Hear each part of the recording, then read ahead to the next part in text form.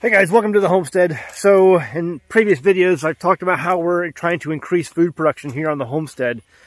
And one of my latest things I'm trying to do this year is going to be growing spelt. And so there's a 1/4 acre that I plowed up, planted spelt, and then about 48 hours later it rained. We got about 1 inch of rain on this, and we haven't had any rain for the last few days.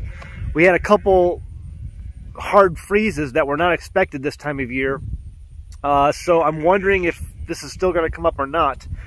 It's supposed to rain in a few days, so hopefully we'll know within a few weeks if actually spelt pops up out of here and we have some spring grain that we can harvest to help with our food production here on the Homestead. But I planted about 25 pounds of spelt for this 1/4 acre, which I'm assuming is supposed to be correct for that size of ground. Anyway, let me know what you think in the comments below, but today I want to talk to you about rice. What do you guys want? What could you possibly want besides lots of corn and sweet feed? Look at these guys. They're like never-ending bottomless pits. You have to keep feeding them and feeding them and feeding them. Oh, goodness. So right back here behind these trees, we have a pond that is basically filled in. There's always water in it. We have a seepage well or a seepage spring that's right near here, and that always keeps this always full of water. But it's basically filled in. There's always about that much water around the sides, maybe a little bit deeper, you know, in the middle. But I thought about maybe filling it in. But it'd be a great place because it's always wet to grow rice. Let's take a look. So this is the pond that's kind of filled in. And so what I'm thinking about doing is coming back here this winter after some more of the vegetation dies down and mowing it down and cutting it as best as I can and trying to clear out some spaces where I can grow the rice. If you have any suggestions on how to do that below, put a comment. But you can see a bunch of the algae growing there. It's just standing water, real shallow standing water. You got you know, the cattails coming up, you know, so it's just, maybe it's always wet. So I'm thinking it's a good place to grow rice. And so I mentioned this in a video the other day.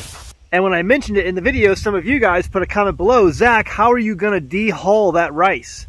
Well, we came up with an option. Tim came up with a little contraption, and I wanna show you that today.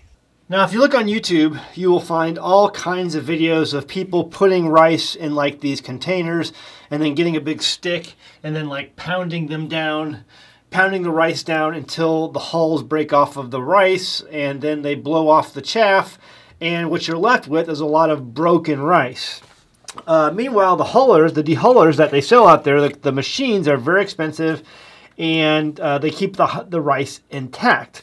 And so there was an engineer online, and I watched a couple of videos on how other people were doing this, and I thought, you know, we can probably come up with a contraption that would basically keep the rice intact and then take it off of the hull. And this is what Tim came up with. So you have this box right here. It's got sides on it, okay? And then you have this contraption here with a handle, okay? This goes in here, and then basically you put the rice down inside here and then turn it to grind it, and it does not break the rice, and it takes the hulls off. So let's just take a handful of rice like that. Put it in there. Now this has got the hull on it. This is seed rice, brown seed rice. The variety of this rice is Titan medium grain. Okay, so I'm going to take this, drop it on there, and then I'm just going to grind it.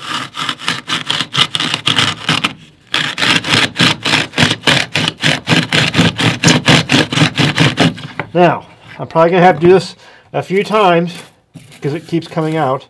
So I'm going to keep bunching it up in the middle a few times like that.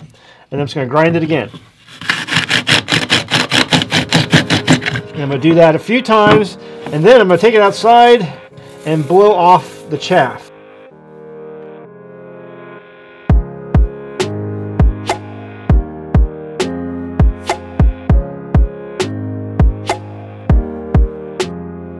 Now, after winnowing this down, this is what we're left with. And yes, there are a few stragglers that you can see in there, but for the most part, this is just rice left.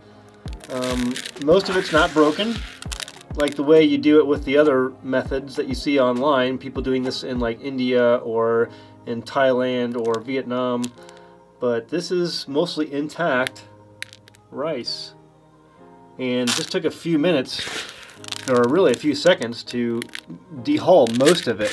And with a little bit of time and some more going through this device here, it will probably get the rest of it off.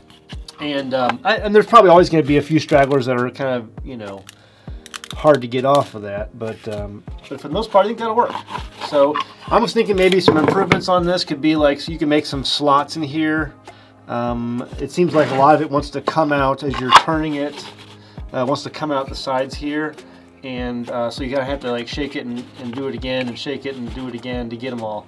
But for the most part, that's a pretty good method of dehulling rice. So maybe you can come up with something like it, similar.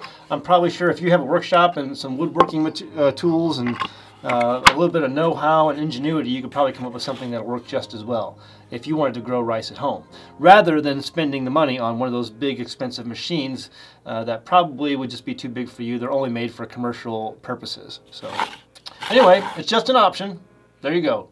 Give me a like if you like the video. I really appreciate it. Folks, if you want to learn more stuff about homesteading, be sure to subscribe to our channel. I really appreciate that as well. All right, see you next time in the homestead. Bye! Hey guys, I'm happy to introduce an American homestead sponsor, Zervita Zeal. Now, first off, I only accept sponsors from products that I use and believe in. My family uses Zeal mainly because we want to ensure a healthy immune system. You see, it's made up of only whole food concentrates and includes no artificial colors, flavors, or preservatives. The included sweetener is all natural from fruit and the stevia leaf. It's gluten-free, it's vegan, and it's kosher. In 2018, my youngest son was involved in a bike accident that resulted in the surgical removal of his spleen, and that's an important part of his immune system. And because we live on a farm, you can guess that having a healthy immune system for our family is very important. Some of the included ingredients are beetroot, chicory root, turmeric, moringa, blueberries, cranberry, goji berry, milk thistle, ginseng, alfalfa, broccoli, and so much more. It's these natural ingredients that can easily be made into a powerful and tasty drink that my family can make and feel good about. So sign up and give it a try today. Every purchase you make goes to help the homestead so that we can continue to make great homesteading videos for you. Link is in the description below. Go ahead, give it a try.